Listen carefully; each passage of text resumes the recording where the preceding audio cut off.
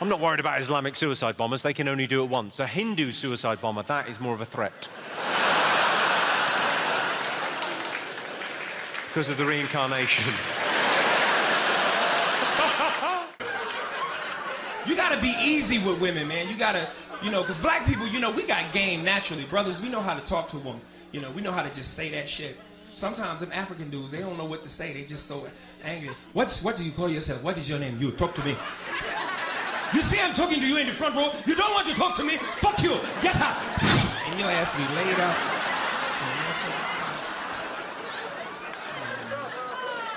I think that's some cool shit to ask. I tell you what ain't sexy is that Indian shit. I'm sorry if there any Indian people. You know them motherfuckers at 7-Eleven? That is not sexy shit. I don't give a fuck. Ladies, you do not want that on top of you on a Saturday night. I'm going to give it to you. I know you want it, you dirty bitch. I know you want it. I'm going to give you my Pakistani beef, you mother bugger. Say my name, say Punjab. It's not... God damn, handsome ass Indian, look at you. Are you Indian or Pakistani? Indian? Yeah. Relax, there's fucking 2 billion of you. You don't have to get that excited.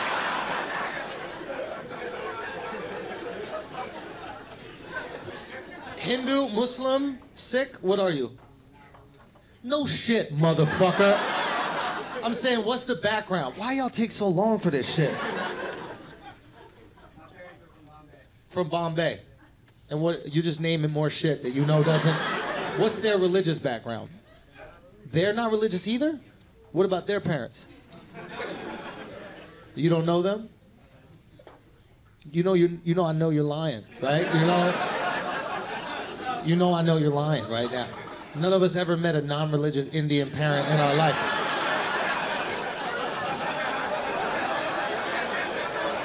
None of us ever met a non-religious Indian parent non-religious? That's what he got to say because his girl ain't Indian. That's why.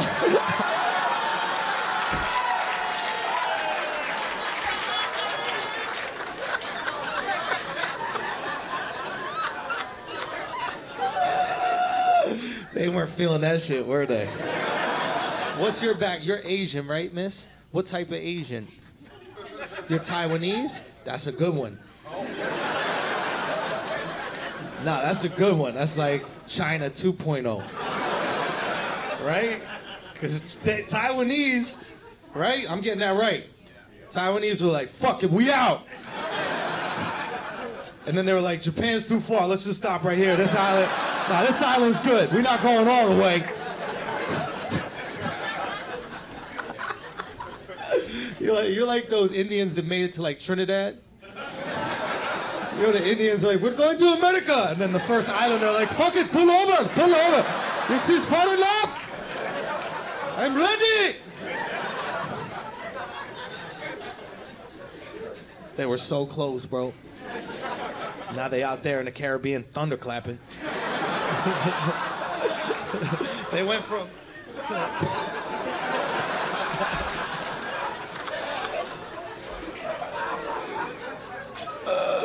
What about you, other Indian? I don't even know if you're Indian. I assume you're Indian.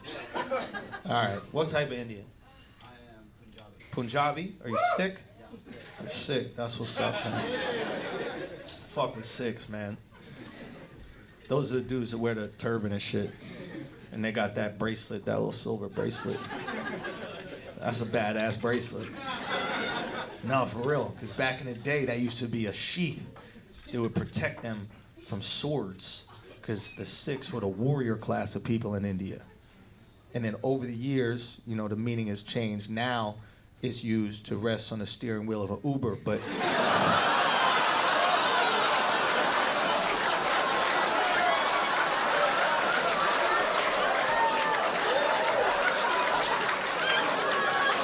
Son, if they got that bracelet locked on that steering wheel, though, they ain't never crashing, dude. Never crashing. You let Vishnu take the wheel, dog. Nah, that's Hindu, ain't it? That's Hindu. Did I get that right at least? I got that one. Crazy, man. You got that one? Perfect. Were your parents okay with you dating a black guy? They were surprisingly okay with it? Man, your sister must be a doctor. You got a younger brother. And he's doing everything right. I love fucking, that's what's up. That's that brown parents shit. Brown parents don't give a fuck about the daughter, bro.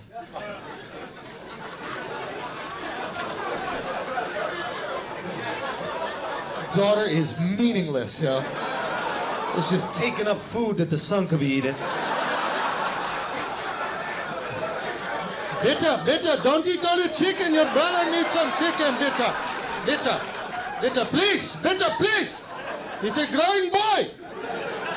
He needs it for his brain.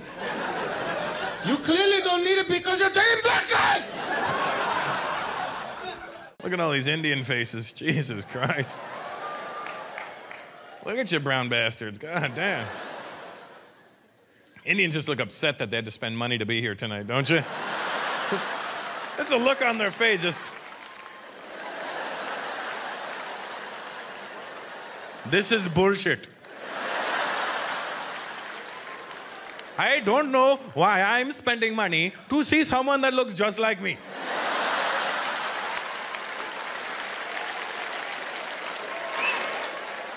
I can stay home and look in the mirror for free. We are an endless supply of cheap jokes. And you know what the best thing about it is? Indian people, we're proud of our cheapness. You're never going to insult us by calling us cheap. That's the best part, you know. You walk up to an Indian, you guys are cheap. Thank you for noticing. Thank you. Thank you very much. Thank you. That guy just called you cheap. No. He pronounced it cheap, but what he was saying was smart. Very smart, he was saying. We're cheap. You know, here's the thing, too.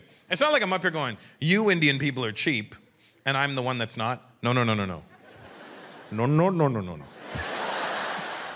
I'm just as fucking cheap as you. The difference is now I have money. I'm just cheap in better stores. I'll be looking at like an Armani shirt. I hate when this happens. I'm looking at a shirt from like a high-end designer, and I flip the tag over, and I see made in India. I'm stuck with a real dilemma. I'm like, shit. Do I buy this?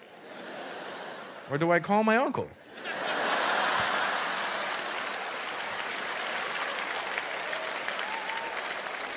I wonder if he knows where this factory is. Now you are performing where I don't, English isn't the first language by a stretch. What are some of the places around the world now that you've been to in the last year? I've been everywhere from like Helsinki, Finland to Mumbai, India. It was, yeah. And so an idiot thinks, oh, so all the tourists that are in town in Mumbai, you know what's funny? It's the joke I forgot to do when I wanted, because they're all fucking telemarketers, half of them over there talking to us. And it's the joke I forgot to do because it was the last stop on the tour. I wanted to say, I was going to open with that. Like, you know, I probably talked to half of you fuckers already. By the way, I know your name isn't Cliff. You know, but I got to tell you, man, that I had so much fun in India. How? Describe, please. Because they're fucking hilarious people. They're ball breakers, and they're just like, I called this podcast. And stand-up is new over there. Like, they're in, like, their Lenny Bruce years. Like, people get in trouble and shit. So I called in this podcast. I was, like, in Australia, and I called this podcast to hype the show. And the guys were all comedians. And they were going like, yeah, when you come here, you should talk about this. You should talk about politics. And, well, maybe. And they just kept going down that road. Then I'm like, wait a minute. Do you guys talk about this shit? And they start laughing. And I go, you guys are going to get me fucking arrested. And they died laughing like they were just setting me up. Like, it's not like you would literally get arrested. But it's like, you could get in trouble, or like, you'd have to basically, like, Singapore I was worried about because I was like, you know, that kid got caned all those years ago. And I was sitting there worrying about that. And they don't want you to talk about religion. They don't want you to talk about all this shit. But, like, if you just come there and you just do your spot and then leave, that's not going to happen. But if you set up shop there and every week, they'd have to be getting complaint after complaint after complaint after complaint. And then finally, it's like a jerk-off job. Some guy finally comes down there. It's like, hey, can you knock it off? Can you just stop it so we don't have to beat the shit out of you? And you're like, all right. So it's not as bad.